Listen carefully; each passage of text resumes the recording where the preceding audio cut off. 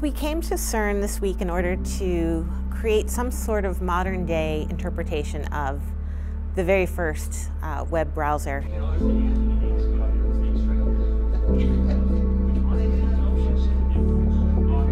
So the project is to restore the first browser which was developed by the inventor of the web.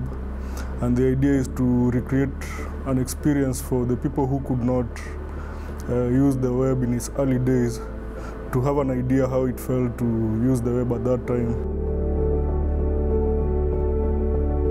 I think the biggest difficulty was to make the browser work in the next machine that we had.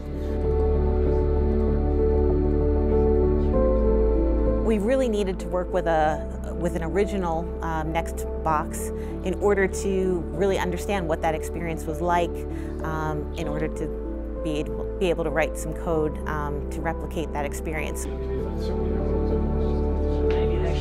So my role is code, so generating the code to create the interactive aspect of the WorldWideWeb browser, recreated browsers. So it's very much writing JavaScript to kind of create all the next operating system kind of UI, making requests to servers to go and get the HTML and massage the HTML back into a format that looks good in this the WorldWideWeb browser, and making sure that we actually end up with a URL that goes into production that people can come and visit and see their own web pages.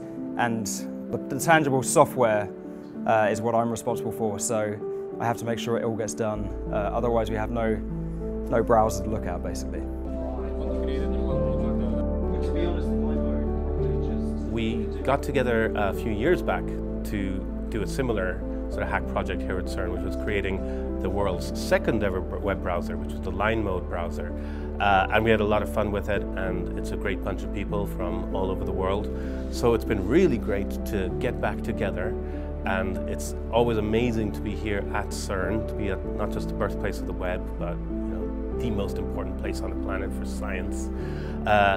And yeah, it's just been a lot of fun, and I kind of don't want it to be over, because we're in our element, hacking away, having fun, and just soaking up the atmosphere. And we're getting to chat with people who were there 30 years ago, Jean-Francois Groff and Robert Caillou, these people who were involved in the creation of the World Wide Web. To me, that's amazing to be, surrounded by so much World Wide Web history.